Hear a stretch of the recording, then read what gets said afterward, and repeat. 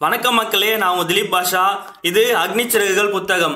ஒவ்வொரு குழந்தையும் பிறக்கும் போதே சில உள்ளார்ந்த பண்பு பதிவுகளுடன் குணாதிசயங்களுடன் ஒரு குறிப்பிட்ட சமூக பொருளாதார சொந்த பந்த சூழ்நிலையில் பிறக்கிறது. வாழ்க்கை பயணத்தில் அதற்கு பயிற்சி கிடைக்கிறது. குழந்தையிடம் அதிகாரம் செலுத்தும் நபர்களிடம் இருந்து அது கற்றுக்கொள்கிறது. நேர்மையும் சுய கட்டுப்பாடும் என் தாய் தந்தை மூலம் எனக்கு கிடைத்த சொத்துக்கள். நல்ல தன்மையில் நம்பிக்கை, ஆழமான அன்பு காட்டுதல் என்பதும் அவர்களிடமிருந்து எனக்கு கிடைத்தது. எனது 3 சகோதரர்களுக்கும் ஒரு சகோதரிக்கும் இதே பண்புகள் இப்படித்தான் வந்தன. குழந்தை பருவத்தில் என்னிடம் பதிந்த சிறப்பு இயல்புகளுக்கு ஜலாலுதீனும் சம்சுதீனும் முக்கிய காரணமாக இருக்கலாம் என்று நினைக்கிறேன். இவர்களிடம் நெருங்கி பழகி அதிக நேரம் கழித்திருக்கிறேன். இயற்கையாகவே இந்த இருவரிடமும் பொதித்திருந்த ஞானம் எனக்குள் பெரும் தாக்கத்தை ஏற்படுத்தியது. பின்னாளில் என்னிடம் வெளிப்பட்ட ஆக்க சக்திகளுக்கு அடிப்படை காரணம் இவர்களுடன் குழந்தை பருவத்தில் நான் கொண்டிருந்த நெருக்கமான பந்தம்தான். ராமநாத சாஸ்திரி, அரவிந்தன், சிவபிரகாசன் இந்த மூவரும் எனது பால்ய காலத்து நெருங்கிய சிநேகிதர்கள். இந்த 3 பேருமே ஆசார அனுஷ்டானமான இந்து பிராமண குடும்பத்தினர். ராமேஸ்வரம் கோவிலின் தலைமை குருக்களான பக்ஷி லட்சுமண சாஸ்திரி தான் ராமநாத சாஸ்திரியின் அப்பா. எங்களது மாறுபட்ட மதங்களாலும் வளர்ப்பு முறையிலும் அடுத்த பக்கத்தில் புகைப்படம் கொடுத்துருக்காங்க. என் தந்தையார் ஜெயினுலாதீன் பக்ஷி லட்சுமண சாஸ்திரி. மசூதி தெருவில் என் வீடு. ராமேஸ்வரம் சிவன் கோவில். இந்த தெருவில் தான் என் சகோதரர் கசீம் முகமதுவின் கடை இருந்தது. எங்கள் வட்டாரத்தில் உள்ள பள்ளி வாசல். இங்கேதான் மாலை தொழுகைக்கு என் தந்தையார் என்னை அழைத்து செல்வார். நான் பயன்படுத்திய டி ஸ்கொயரை என் சகோதரர் சுட்டி காட்டுகிறார்.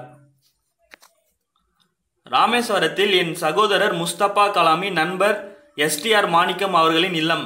இங்கிருந்தான் நான் அருமையான நூல்கள் வாங்கி படித்தேன். குடும்பம் ஒன்று கூடி மகிழ்ந்த போது. ராமநாதபுரம் ஸ்வாட்ஸ் உயர்நிலை பள்ளி என்னை உருவாக்கிய கல்வி நிலையம். ஸ்வாட்ஸ் உயர்நிலை பள்ளியில் என் அறிவு கண் திறந்த ஆசிரியர் பெருமக்கள். இடம் பக்கம் நிற்பவர் ஐயாதுரை சாலமன், வலப்பக்கம் அமர்ந்திருப்பவர் ராமகிருஷ்ண ஐயர். திரும்ப புத்தகம் தொடருது. எந்த வேறுபாடும் எங்களுக்குள் வந்ததே இல்லை. பிறகு அப்பாவின் தலைமை குருக்கள் பொறுப்பை ராமநாத சாஸ்திரி ஏற்றுக்கொண்டார். பக்தர்களுக்கான போக்குவரத்து வசதிகளை ஏற்பாடு செய்யும் தொழிலில் அரவிந்தன் இறங்கினார். சிவபிரகாசன் தென்னக ரயில்வேயின் கேட்டரிங் உணவு நிலைய ஒப்பந்தக்காரர் ஆனார்.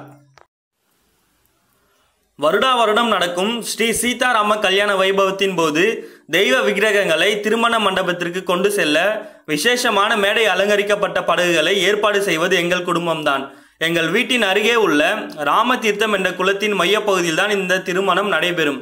ராமாயணத்தில் இருந்தும் நபிகள் நாயகத்தின் வாழ்க்கையில் இருந்தும் பல சம்பவங்களை கதைகளாக அம்மாவும் பாட்டியும் ராத்திரி படுக்கை நேரத்தில் எங்கள் வீட்டு குழந்தைகளுக்கு சொல்வார்கள். ராமேஸ்வரம் ஆரம்ப பள்ளியில் நான் 5ஆம் வகுப்பு படித்து கொண்டிருந்தேன். என்னை முஸ்லிமாக அடையாளம் காட்டும் தொப்பியை போட்டுக்கொண்டுதான் எப்போதும் வகுப்புக்கு வருவேன். முதல் வரிசையில் ராமநாத சாஸ்திரிக்கு பக்கத்தில் தான் என்றுமே உட்கார்ந்திருப்பேன். அவன் பூணூலும் குடும்பியுமாக இருப்பான். ஒரு நாள் புதிய ஆசிரியர் ஒருவர் எங்கள் வகுப்புக்கு வந்தார். ஒரு இந்து குருக்களின் மகன் பக்கத்தில் முஸ்லிம் பையன் உட்கார்ந்திருப்பதை அவரால் சகித்து கொள்ள முடியவில்லை. அவர் நிர்ணயித்த சமூக அந்தஸ்தின்படி என்னை கடைசி பெஞ்சில் உட்கார சொன்னார். எனக்கும் ராமநாத சாஸ்திரிக்கும் துக்கத்தை அடக்க முடியவில்லை. நான் கடைசி பெஞ்சுக்கு போனதும் அவன் கண்ணீர் விட்டு அழுத காட்சி என் மனதை விட்டு மறையவில்லை. பள்ளிக்கூடம் முடிந்து வீட்டிற்கு போனதும் அப்பாவிடம் இந்த சம்பவத்தை பற்றி சொன்னேன். ராமநாத சாஸ்திரியும் அவன் அப்பாவிடம் சொல்லிவிட்டான். அந்த ஆசிரியரை வரவழைத்து லட்சுமண சாஸ்திரி எங்கள் முன்னிலையில் அவரை கண்டித்தார். கள்ளம் கபடம் தெரியாத பச்சை குழந்தைகள் மனதில் இப்படி சமூக ஏற்றத்தாழ்வு, சமய தோஷம் என்ற நஞ்சை புகுத்தக்கூடாது என்று எச்சரித்தார். ஒன்று மன்னிப்பு கேட்க வேண்டும், இல்லாவிட்டால் தீவை விட்டு போய்விட வேண்டும் என்று அந்த ஆசிரியரிடம் அவர் கடுமையாக கூறினார். லட்சுமண சாஸ்திரியின் உறுதியான அணுகுமுறையால் அந்த இளம் ஆசிரியர் வருத்தம் தெரிவித்ததோடு மட்டுமல்லாமல் தன்னையே மாற்றிக்கொண்டார். ராமேஸ்வரத்தில் வாழ்ந்த சிறிய சமுதாயமோ தனித்தனி தீவுகளாக பிளவுபட்டு கிடந்தன. ஒவ்வொரு குழுவினரும் தத்தம் நடைமுறை பழக்க வழக்கங்களில் விடாப்பிடியாக இருந்தனர். ஆனாலும் எனது விஞ்ஞான ஆசிரியர் சிவசுப்பிரமணிய ஐயர் வித்தியாசமானவர். ஆசாரமான பிராமணராக இருந்தும் புரட்சிகரமான சிந்தனை கொண்டவர். அவரது மனைவியோ பழைய நடைமுறைகளை மாற்றிக்கொள்ள விரும்பாதவர். பலதரப்பட்ட பின்னணி கொண்ட மக்களும் இரண்டர கலந்து இணக்கமாக வாழ வேண்டும் என்பதற்காக சமூக தடைகளை தகர்ப்பதில் தீவிரமாக ஈடுபட்ட சிவசுப்பிரமணிய ஐயர் என்னுடன் நீண்ட நேரம் செலவழிப்பார். பெரிய நகரங்களில் உள்ள மெத்த படித்தவர்களுக்கு சமமாக நீ உயர வேண்டும் கலாம் என்று பிரியமுடன் அவர் சொல்லுவார். ஒரு நாள் அவர் வீட்டுக்கு சாப்பிடுவதற்கு என்னை அழைத்திருந்தார். அனுஷ்டானமான சுத்தபத்தம் நிறைந்த சமையல் அறையில் ஒரு முஸ்லிம் பையனை சாப்பிட வைப்பது என்பது அவரது மனைவியை அதிர்ச்சியடைய செய்தது. எனக்கு உணவு பரிமாற அந்த அம்மையார் மறுத்துவிட்டார். சிவசுப்பிரமணிய ஐயர் எதுவுமே நடக்காதது போல சாதாரணமாக இருந்தார். மனைவிடம் கோபப்படவும் இல்லை. தமது கையால் அவரே எனக்கு உணவு பரிமாறினார். என் பக்கத்தில் உட்கார்ந்து கொண்டு அவரும் சாப்பிட்டார். அவரது மனைவி சமையல் அறை கதவுக்கு பின்னால் நின்று கொண்டு எங்களை கவனித்துக் கொண்டிருந்தார். நான் சாதம் சாப்பிட்டது, தண்ணீர் குடித்தது அல்லது சாப்பிட்ட பிறகு தரையை சுத்தப்படுத்தியதில் எல்லாம் ஏதாவது வித்தியாசத்தை அவர் பார்த்திருப்பாரோ என்று நான் வியப்படைந்தேன்.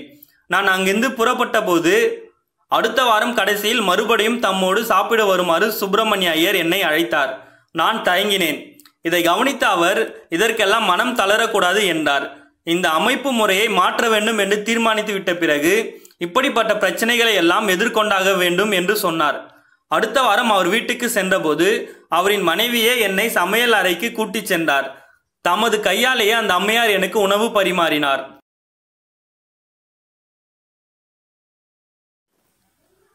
இரண்டாம் உலக யுத்தம் முடிவடைந்தது. இந்திய சுதந்திரம் நிச்சயமாகிவிட்டது. தங்களுடைய சொந்த இந்தியாவை இந்தியர்களே நிர்மாணிப்பார்கள் என்று காந்திஜி அறைகூவல் விடுத்தார். தேசம் முழுவதிலும் இதுவரை காணாத அளவுக்கு நம்பிக்கை பொங்கியது. மாவட்ட தலைநகரமான ராமநாதபுரத்தில் போய் படிக்க விரும்பினேன்.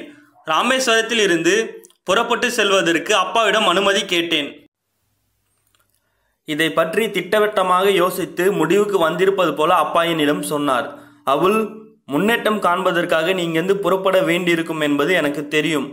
ஒரு கூடு கூட இல்லாமல் தன்னந்தனியாக வானவெளியில் நாரை பறக்கவில்லை. உன்னுடைய மகத்தான ஆசைகள் நிறைந்த இடத்தை அடைவதற்காக நீ பிறந்த இடத்தின் இயக்கத்தை உதறியே தீர வேண்டும். எங்களுடைய அன்போ அல்லது தேவைகளோ உன்னை கட்டுப்படுத்தி வைக்காது. தயக்கம் காட்டிய என் அம்மாவிடம் கலீல் ஜிப்ரானின் வார்த்தைகளை மேற்கோள் காட்டி ஆறுதல் சொன்னார். உங்களுடைய குழந்தைகள் எல்லாம் உங்களுடைய குழந்தைகள் அல்ல. தமக்காகவே இயங்கிக் கொண்டிருக்கும் வாழ்க்கையின் வாரிசு அவர்கள். உங்கள் மூலமாக வந்தவர்கள் அவர்கள். ஆனால் உங்களுக்குள் இருந்து வரவில்லை. அவர்களிடம் நீங்கள் உங்களுடைய அன்பை வழங்கலாம், ஆனால் உங்களுடைய சிந்தனைகளை அல்ல. தங்களுக்கு ஏற்ற சுய சிந்தனை கொண்டவர்கள் அவர்கள். என்னையும் என் 3 சகோதரர்களையும் மசீதிக்கு கூட்டிச் சென்ற அப்பா புனித குரானில் இருந்து அல் பாத்தியா ஓதினார். ராமேஸ்வரம் ரயில் நிலையத்தில் என்னை ரயில் ஏற்றிய போது அப்பா என்னிடம் சொன்னது இதுதான். உன்னுடைய உடலுக்கு இந்த தீவு இடமளித்திருக்கலாம், உன் ஆன்மாவுக்கு அல்ல. எதிர்காலம் என்ற வீடுதான் உன் ஆன்மாவின் வசிப்பிடம். ராமேஸ்வரத்தில் இருக்கும் நாங்கள் யாரும் அங்கு வர முடியாது. கனவில் கூட அது நடக்காது. கடவுள் உனக்கு அருள் புரியட்டும் என் செல்வமே. சம்சுதீனும் அகமது ஜலாலுதீனும் என்னுடன் ராமநாதபுரம் வந்து ஸ்வாட் உயர்நிலை பள்ளியில் சேர்த்து விட்டார்கள். நான் தங்கியிருப்பதற்கான இடத்தையும் ஏற்பாடு செய்தார்கள். எனக்கோ புதிய சூழ்நிலை சரிபட்டு வரவில்லை. சுமார் 50,000 மக்கள் தொகை கொண்ட செழிப்பான நகரமாக விளங்கிய ராமநாதபுரத்தில் வேற்றுமை மனப்பான்மை நிலவியது. ராமேஸ்வரத்தின் நல்லிணக்கத்தையும் நல்லுறவையும் அங்கு காண முடியவில்லை. வீட்டு நினைப்பில் ஏங்கினேன். வாய்ப்பு கிடைக்கும் போதெல்லாம் ராமேஸ்வரம் புறப்பட்டு விடுவேன். ராமநாதபுரத்தில் அருமையான கல்வி வாய்ப்புகள் நிறைந்திருந்தாலும் அதையெல்லாம் விட என் அம்மாவின் கைவனத்தில் தயாராகும் போலி மீது எனக்கு அதிக நாட்டம் இருந்தது. விதவிதமாக 1 டஜன் ரகங்களில் அம்மா போலி செய்வார்கள். கைமணம் கமகமக்கும். ஒவ்வொரு ரகமும் ஒவ்வொரு விதமாக ருசிக்கும். வீட்டு ஏக்கம் என்னை வாட்டினாலும் புதிய சூழ்நிலைக்கு ஏற்ப என்னை மாற்றிக்கொள்ள வேண்டும் என்று திட்டவட்டமாக முடிவு செய்தேன். மூல காரணம் என் அப்பா. எனது வெற்றியில் அசாத்திய நம்பிக்கை அவருக்கு. நான் ஒரு கலெக்டராக உருவாகி கொண்டிருக்கிறேன் என்று கனவு கண்டு கொண்டு இருந்தார் அப்பா. ராமேஸ்வரத்தில் நான் அனுபவித்த சௌகரியங்கள், பாதுகாப்பு உணர்வு, நெருக்கம் இத்தனையும் நான் இழந்திருந்தாலும் கூட அப்பாவின் கனவை நனவாக்குவதை என் கடமையாக கருதினேன். நல்லதையே நினைத்து பார்க்கும் ஆக்கப்பூர்வமான சிந்தனையின் ஆற்றல் பற்றி என்னுடன் ஜலாலுதீன் போகுவது வழக்கம். இங்கே எழுத்துப்பிழை ஆயிட்டிருக்கு. சிந்தனையின் ஆற்றல் பற்றி என்னுடன் ஜலாலுதீன் பேசுவது வழக்கம். வீட்டு ஏக்கம் வந்தாலோ அல்லது விரக்தி அடைந்தாலோ அந்த வார்த்தைகளை நினைவுபடுத்திக் கொள்வேன். அவர் சொன்னபடியே என் எண்ணங்களையும் மனதையும் கட்டுப்படுத்தி என் தலைவிதியை எனக்கு சாதகமாக அமைத்து கொள்ள கடுமையாக முயற்சி செய்தேன். ஆனால் என் தலைவிதி என்னை மறுபடியும் ராமேஸ்வரம் கொண்டு வந்து சேர்க்கவில்லை என்பதுதான் வேடிக்கை. மாறாக என் குழந்தை பருவம் அரும்பிய பூமியில் இருந்து என்னை வெகு தூரத்திற்கு அது அழைத்து சென்றது.